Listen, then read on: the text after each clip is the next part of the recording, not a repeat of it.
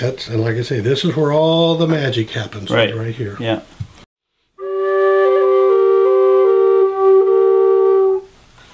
It's cold. Yeah. But you can feel the air when they're cold, how it flows through them. Yeah. And it is cold right now. Yeah. Or it'd be a little brighter out there.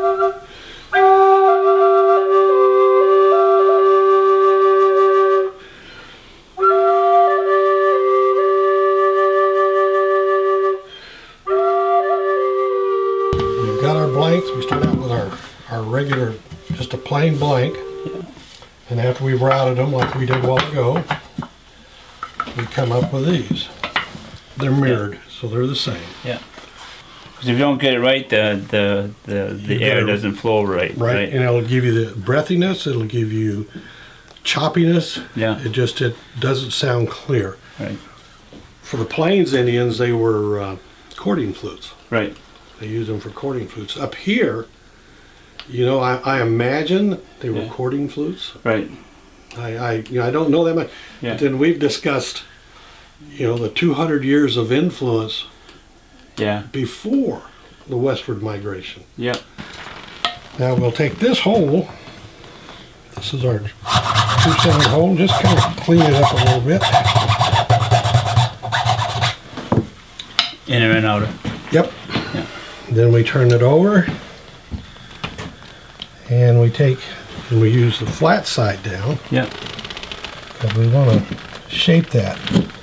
And that needs to be. Angle? Yep. It's got to be at about 37 to 45 degrees. Optimum.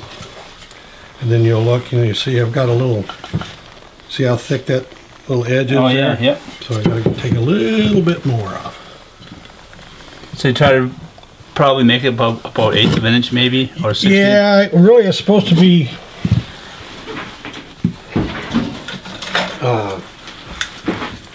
about 1/15, I guess it is. Okay, yeah. But it depends on what sound you're looking for. Yeah. Like I was telling you that. So each angle would give it a different sound? Well, the thickness of that edge will change the sound. See now, that's pretty thin now. Yeah. But it's not quite thin enough. Right. But yeah, you're fixing to start on an adventure. Re-adventure. Yep. Reconnect with the old. Reconnect with the old. Yeah. And that's what it's about. Yeah. You know, for me, when I got involved with this, you know, this was taken away from people. Yeah. You know, when I moved out here, I was surprised that there were no flute players or makers out here. David Cinepass made a few flutes, but he's not making them now, I don't think. We have Hawk Henry's. Yeah.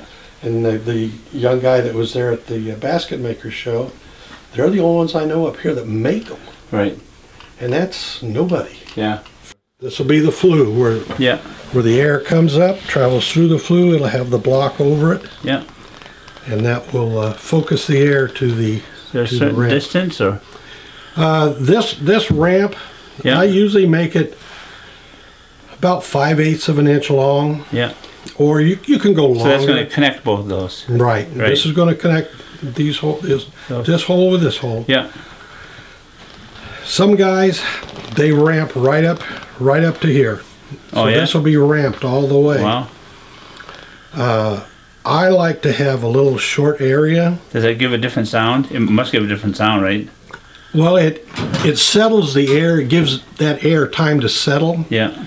Where if it's shooting right up and out, right, the air doesn't really settle down. Right. I think. Yeah. Now there are engineers that will, you know, they'll argue things with you. Just from my experience, I leave about a 5/8 inch. That's enough. It compresses that air, sends it across the splitting edge. Yeah.